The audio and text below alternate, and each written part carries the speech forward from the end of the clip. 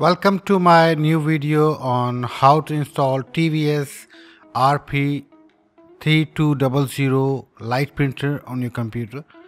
To install this printer on your computer, you will require its driver, and in this video I will cover how and where to download the driver, and then we will see how to install it. So without wasting time, let's start the installation process. First of all, you need to download this driver from the video description below. I have given the download link there. After that, you just need to right click on that and click on extract to. It will create a folder on your desktop. So please open this folder and open a subfolder again. And after that, you will get two files, one driver file and one utility file. So first of all, we will start installing it at the driver files. So double click on that and install the driver file. You need to just click on install.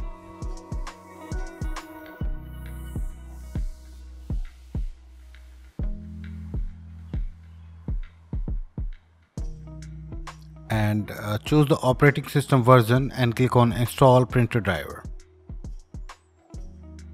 And click on next.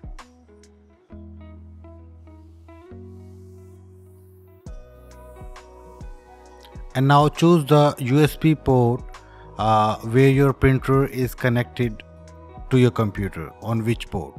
So please select the port USB 001.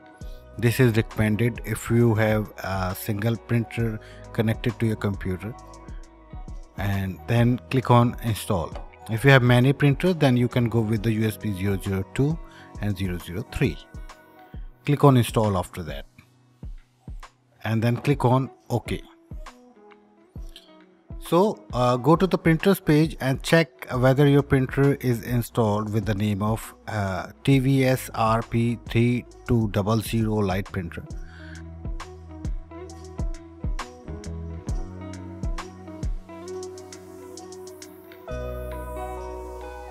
If the printer is installed, it means the printer is successfully installed. So this is how the printer, how you can install this printer on your computer. If you like my video, my efforts in this video, please hit like, share and subscribe my YouTube channel. Have a great day. Bye bye.